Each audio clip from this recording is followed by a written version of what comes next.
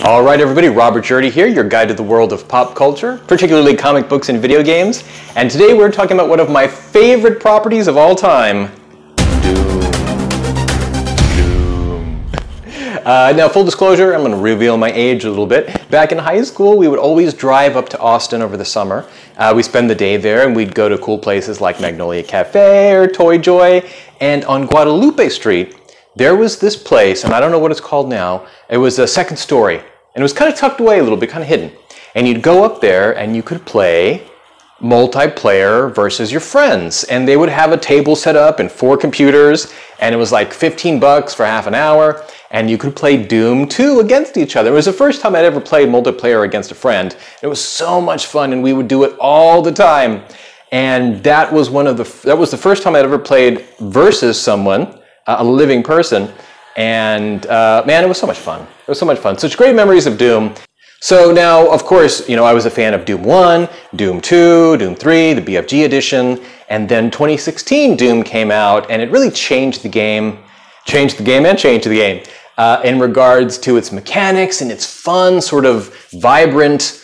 You would have different colored power-ups that would affect different things, and for those of you that are uninitiated to the world of Doom, so Doom is essentially the story of the Slayer, or the Doom guy, as he traverses heaven and hell to stop the invading demon horde armies from taking over Earth. And armed with a shotgun and varying degrees of weapons, including a BFG and frag grenades, ice grenades, all kinds of stuff, stopping swarms of demon monsters from taking over. It's a lot of fun, and Doom 2016 really upped the ante in regards to things like the game mechanics with some different jumping, and some glory kills. And Doom Eternal really picks up that mantle and takes it another step. In fact, it really opens up the mechanics. You have not only the double jumps, but you've got more acrobatic moves. There's poles you can swing off, walls you can kind of hulk onto and climb. And then the coolest thing I think so far is the dash meter. You've got a dash button that kind of propels you forward, so you can do all these amazing platformer moves like double jump, dash, dash to get to different places. So it's pretty fun. It's also got a new upgrade on the shotgun that has like a harpoon attachment. So you can shoot a harpoon and it attaches to your villain, and then you like fly towards him and do a glory kill or super move. It's a lot of fun. This is like Raid the Redemption of video games. It is constant, non-stop action.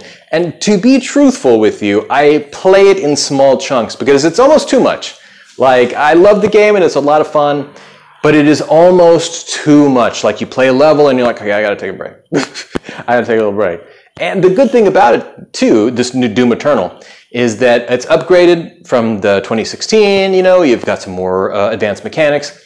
I also feel like it's harder, and that's one of the things that I remember from Doom, like in Doom 1 and 2, is that it would be so frustrating trying to clear a level with half a life and just 2 grenades and maybe a little bit of armor, while swarms of like ram demons are coming at you. And you'd have to play it again and again and again. And it was frustrating, but also rewarding. And I feel like Doom Eternal is the same. It can be very frustrating because you get, like I said, you cannot stop moving. This game is constant from the beginning, and you don't have time to breathe. And that, if there's anything I can say that's and I don't even want to say it's a bad thing, because it's not a bad thing. It's just like learning how to drive standard, learning how to drive manual transmission. If you ever learned how to drive stick shift, when you first start, it's miserable, and you hate it, and you're stalling at red lights and stop signs, and you're the whole time. But once you learn how to do it and it becomes second nature, and you're shifting gears and doing all these things and pressing the clutch without even thinking about it, then it's fun. Then you're driving a vehicle. You're in the experience of driving a car. And I think there's a similarity to Doom Eternal in that you have so many things you can do between different kinds of frag grenades, different mods on your weapons, jumps, dumps, dashes, all kinds of stuff, glory kills, all kinds of stuff going on that you don't really utilize it. And when you first start in the game and you're still learning, you it's easy to pass these things up and it's easy to get frustrated because you don't know what you're doing necessarily. Now, I'm probably about halfway through the game right now, and I'm really starting to integrate all these things to where you're like on top of each other, a jump, a dash, a frag, a jump, a this, a this, and so you're starting to really feel like you know what you're doing. Only now do I kind of know what I'm doing. And so, like I said, I don't think that's a bad thing necessarily, that it is so complex in advance that you grow with the game, but it is also not the easiest for the beginner who maybe only knows Doom 2016 or maybe not know any Doom, but have heard about the property throughout this time and wanted to give this game a chance, because it is an incredible game. It looks amazing. It's fun to play.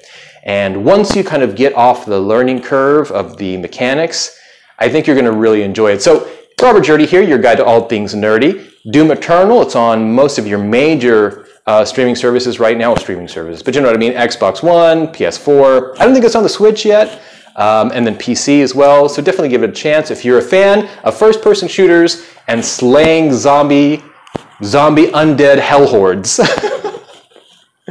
That's how I'm going to end this review right now. So thanks for watching, everybody. Robert Jerdee here. Please like and subscribe and comment if you like what you're seeing. And thank you so much for watching. I have more videos on the pipeline coming out, and I found a nice little format I'm working with. So thank you so much for watching and all the support. Robert Jerdee here. Have a great evening and take care.